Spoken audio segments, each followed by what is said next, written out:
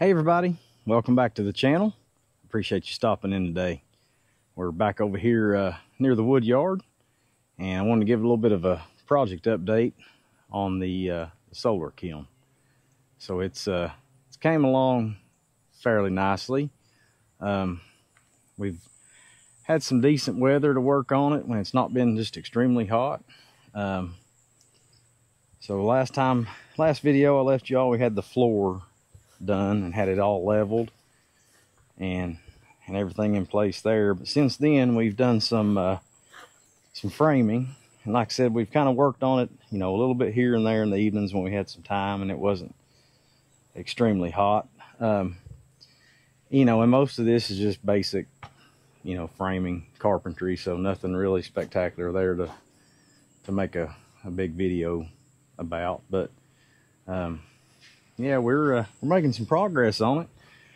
Got all of the rafters up.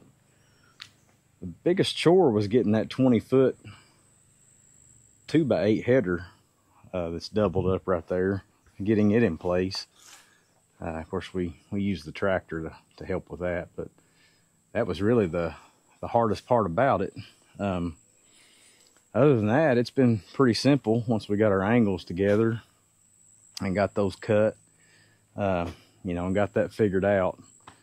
That wasn't too bad, as you can see. And that's one thing that I will say, if you go online and look at the Virginia Tech solar kiln, they don't really go into a lot of detail about what you've got to do here on these angles. They just kind of leave it as flat, you know, the wall's this height, that wall is in particular height, but they just don't really get into any kind of a, you know, detail on what those angles are like. So we had to play with that just a little bit and, you know, come up with a way that we wanted to do that. And of course, once we got the angles, you know, we just went through and copied that same angle on everything, and I believe it's going to work out really well. Good, strong, sound structure, and just need to get it insulated now. So here's another look from the back side. So what we did, we went 10 foot tall back here on this back wall, and then 4 foot high on the front. And then I made a 16-foot opening right here, and I'm going to make 2 8-foot by 8-foot swinging doors that'll open up, and that way I can put 16-foot lumber in there, 4 IBC totes, and then right over here in the corner is where I'm going to put my wood stove. And as you can kind of tell right here, we got a little header right here. We're actually going to frame this out and put an opening, a door right there, that we can open and feed the wood stove right here that'll sit right here. So my wood stove opening will be right here, is what it'll look like from the outside. And so my plan is I've got to redo this old fence right here, finish tearing it down. This is more just left temporarily so the cows can't get in here and mess with everything. But I'll put a IBC tote right here, you know, with a little cover on it, and just feed the wood stove right there from it. And then once I burn that down, then I can bring, you know, another IBC tote over and just keep filling it. Like I said, the angles there on they're not really 45s. That was the trickiest part to get kind of where we wanted it. And as you can see here, you know, it ended up, this top plate was on an angle, and then these other top plates were on the same angle, and we cut everything here, you know, on that same angle, and then went inside and put our trusses inside, which allowed us to go up through there and have that same lip right there for our lathing strips. So the plastic roofing material will lay right on top of this and go all the way up through there and lay on that lathing strip. And so here's a little bit closer look on what we've done inside. Like I said, this angle, you know, we dropped these down kind of not traditionally how you would frame. You know, usually this rafter tail is going to sit on top of the top plate.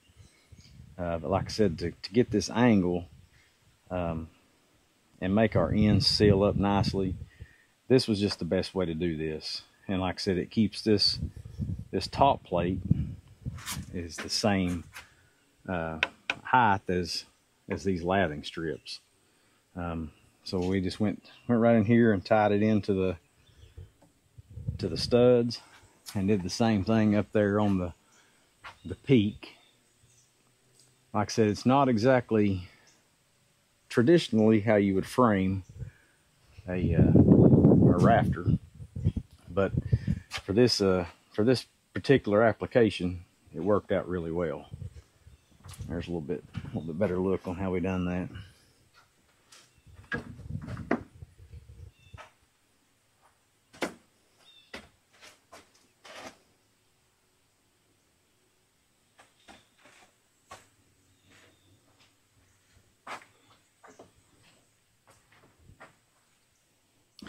Like I said, in case you missed the first video, this is going to be more of a hybrid type solar kiln. You know, I'm going to rely on this 16 feet section here that I'll have my lumber and wood that will be the plastic greenhouse type material, which will pull in the heat and heat this space up.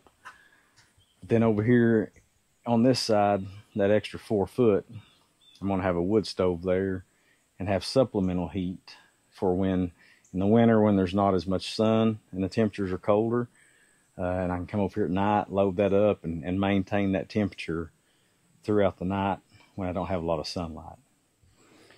So that's a quick update on the solar kiln and what kind of progress we've made on it since the last video.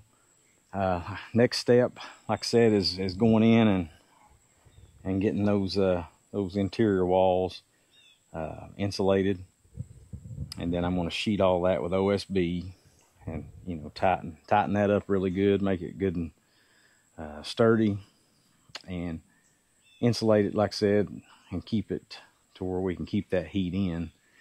And then what I'm going to do before I put any of the roofing material on, I'm going to come in here and paint everything in here black, including these rafters. I'm going to paint all that black. That way it's going to hold the most amount of heat that we can get. Then once that's painted black, then we'll go in and put all of our roofing material on and get everything in the dry. Here's another look at it from the front, just to go over the measurements again. It's 20 feet long, 8 feet wide. We made this front wall 4 foot tall, and the back wall is 10 foot tall at the peak. All right, so that's going to do it for this video. I appreciate you watching. It's kind of just a short update video. Like I said, I didn't do any footage of this, you know, when we were doing the walls, because it was so, you know, short term and sporadic, and for the most part, just general basic carpentry on building the walls. So I didn't want to bore anybody with all that. And at least this way now you can kind of see just a good overall of what got us to this point. And then, you know, if you've got any questions or anything about the construction of it to get to this point, just shoot me a comment below and I'll do my best to answer it. Hopefully on the next video, we'll have the roofing done and be close to putting some wood in it. So I hope you enjoyed the video, and we will catch you on the next one. We'll see you.